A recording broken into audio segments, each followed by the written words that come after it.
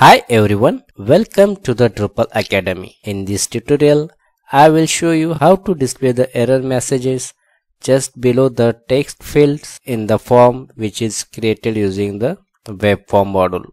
So I have already created the one custom. For that, go to structure and click on the Webforms.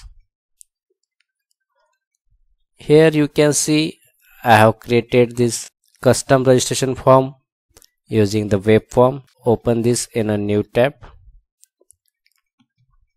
This form looks like as this. It has these fields: first name, last name, gender, email, phone number. Now I will click on the next button without submitting any data. So here you can see for the first name it is showing the error message, please fill out this field, and it is showing in the pop-up. So this is not the great user experience to display the error message like this, please fill out this field. I will now install the one more module, that is the client-side validations. So using that module we can display the error message just below these text fields in a web form. So this will allow us to enhance the user experience by ensuring that error messages are clear and easily visible. So in the new tab I will search for that module, that is the client-side validation module in a Drupal. Go to this module, download this module as per your Drupal version. So my current Drupal version is the Drupal 10, so this module is compatible for the Drupal 9.4 to Drupal 10. After that, click on this download zip folder and download the module. Copy this folder and place it in your module's contrib directory and extract it here. After that, now I will enable this module. For that, go to the backend of your website, go to the extend,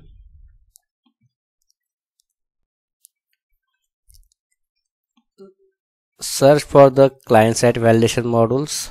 So we need to install three modules, that is the client-side validation, second is the client-side validation jQuery, and third is the Webform client-side validations. Click on the install button to install these three modules. So these three modules are enabled. Now go to our Webform and refresh it again. Now I will try to submit this form without adding any value, and we will check if there is any change in the error message. So here you can see now the error message are inline. This appears just beside this text field. So first is the first name field is required.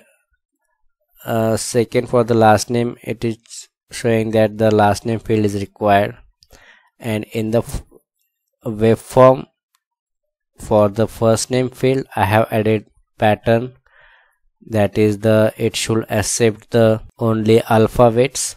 So I will show you that. So here in the pattern I have added this regular expression to accept the just characters for the first name, and added this message, please enter the valid first name if I enter any other characters other than the alphabets. Second thing is I have set the minimum and the max length for this first name field as a minimum length as a 5 and the max length as a 15. So accordingly it will show us the error message for these fields. Now I will add just 2 characters. I am getting this error message like please enter at least 5 characters. I will enter characters more than 5, that error message is disappeared. Now I will add some digits in a first name, so it should show us that please enter the valid first name. So in this way, using the client-side validation module, we can display the error message inline to the text field if you want to display these error messages below this text field, so you can do using the CSS. Also you can change the font color of this message to the red. So I will display this error message just below the first name. For that we need to add the margin bottom equal to 0, display block. So here you can see the error message is now appearing just below the text field. Also you can set the color message as per your requirement. So I will set the red for the error message.